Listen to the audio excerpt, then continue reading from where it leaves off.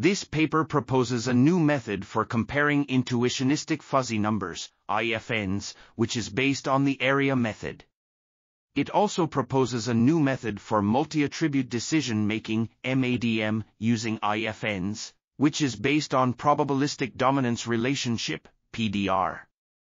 The paper then discusses the series properties of IFNs and PDR, and proves their scientificity and rigor. The paper also demonstrates how these methods can be used to solve real-world problems such as campus express site evaluation. This article was authored by Zhengwei Huang, Shizhou Weng, Yuejin LV, and others.